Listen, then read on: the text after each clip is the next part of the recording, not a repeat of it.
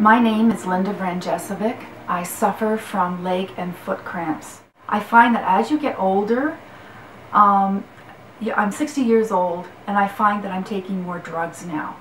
And the less drugs I have to take, the better. I had an opportunity to try the BIOS living compression pump. I jumped at the chance because I thought, what have I got to lose? It's safe, it can't hurt me. So I thought, I'll give it a try. I found that the first night I might have had one cramp or two, but I wasn't up every night, like every hour, like I was before. And I love it. It's really changed my life.